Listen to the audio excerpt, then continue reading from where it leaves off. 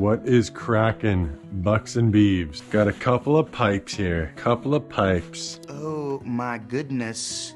Nice pipe. Some 2-inch rigid conduit that I picked up. I've had for a while, some EMT. Yes, it's galvanized. No, it's not that great to weld, but I'm only gonna use a little slice of it, and I will show you exactly what I mean in just a minute.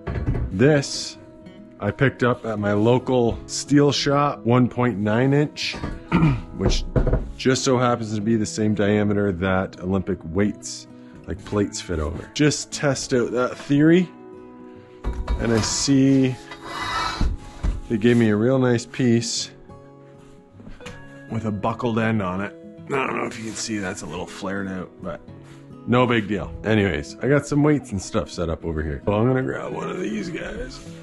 And we'll just make sure.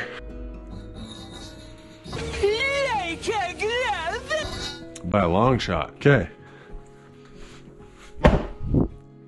Now before we get really too far, picked up some clamps at the local hardware store. I just want to make sure those will work. Oh, that's perfect. I'm gonna use these because technically, like, this is 1.96 inches or something ridiculous. So these clamps, okay, if you're gonna do this and you order 1.9 inch pipe and you have these clamps or expect to use these clamps, okay, they don't work.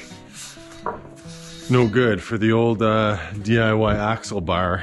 They're no good, but obviously on an Olympic bar, that tiny little extra. The difference between ordinary and extraordinary is that little extra.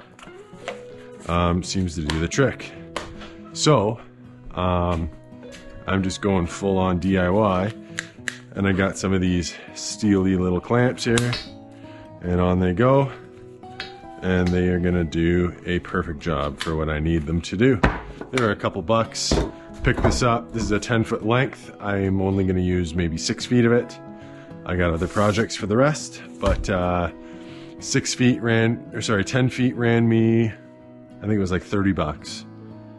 And this was from like an actual steel supplier, like not like a wrecker. It's nice and straight and true. Good thickness, because you're gonna wanna load that up with all kinds of weight. This is why you don't throw your magnets in with your scrap steel. Look at the state of that. Whatever. Okay. So, all my junk. I bought a little room divider on Amazon, so you don't have to look at all my crap. Patio furniture, put it in your garage, and then you got a spot to sit over the winter. I'm brilliant. You're welcome. A little stick jobby, a little Yes Welder ARC 205 DS, and I think this will do the trick. Got my marker. We'll go a foot up. 1 foot is there, and I'm gonna go, I mean, I could just go a 1/2 inch. I'll go 1 inch with my collars. Okay, so there's my other inch. And then I have 20 inches, 27 inches plus my hands being 5. So 10 inches, 37 inches. So let's just call it 40. Hey, call it 40. I got lots of pipe. 40 inches, boom, there. Okay, I'm gonna bring this over here. Oh boy. Now that one's in my way. This was a clean bench before I started, and I'm already having to move it out of my way. Isn't that lovely? Let's let some sparks fly. I know what you're thinking. You measured the inside of that line. Now you're cutting on the outside of that line. Are you stupid? Yep. But you know what? That gives me a chance to, because obviously that's... When you think of someone with ADHD, you probably think of a child. That's my cut, which is just absolutely haggard. What, you were leaving without saying goodbye, did you? And let's see if this fits over. Oh, look at that, it does. So, that fits over. I'm gonna a little bit of a couple welds here and there.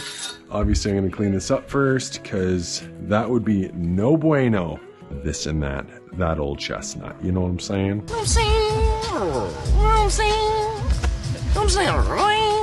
So I'm gonna get out.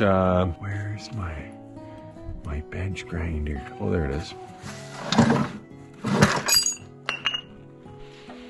Get to use all the toys today. Let's be hard on your cordage like that. It's good for it. All right, there's no chance in hell that I'm gonna just use my fingers to hang on to that while I'm... What on earth? There's what I want. I'm not gonna hang on to that with my bare hands while I'm trying to finagle this, you know?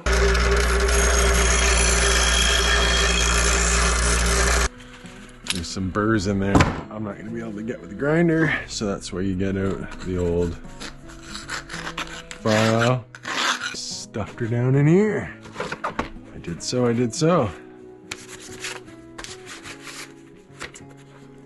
Okay, that's on.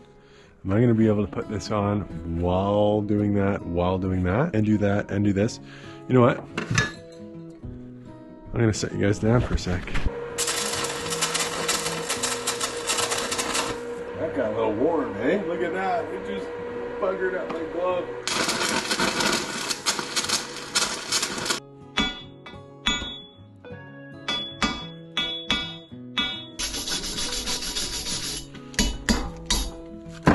Come here.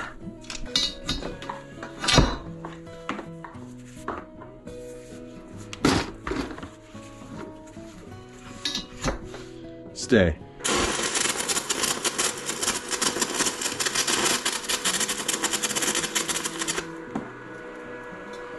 Oh, look at it, it's growing ahead. There's so much porosity. I love it. And that's what angle grinders are for. I mean,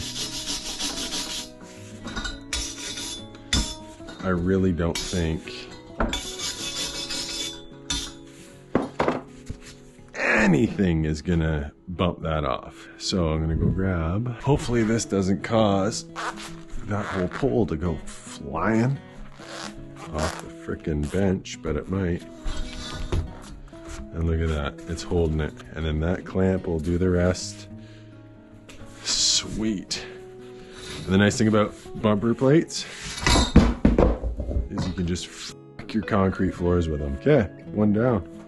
Uno to go. I'm not one to be hunched over working on the floor. Ooh, you love it when you see the air flying out of it. Oh God, I'm gonna have to give that one another go.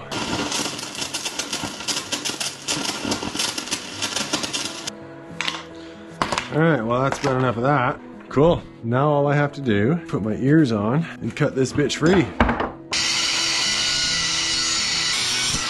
Ignore the haze of the weld fumes. Let's see how this thing works.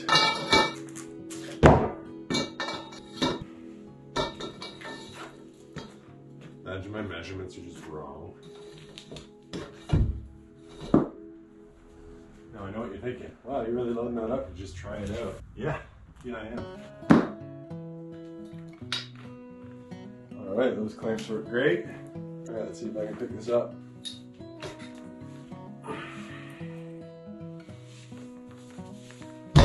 I've actually never lifted with an axle bar, and I see the difference big time in gaining that grip strength. That is unbelievable.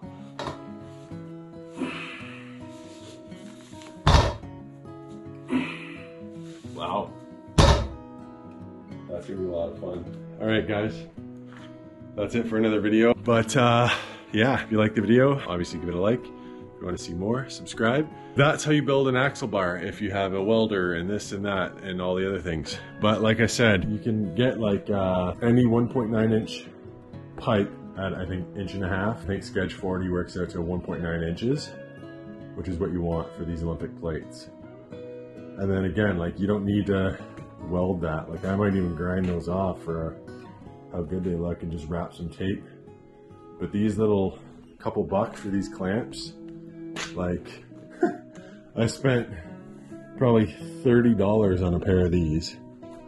And these are like $2 each in a hardware store. Not the prettiest, but Neither is the training you do with it. Anyways, I'm rambling now.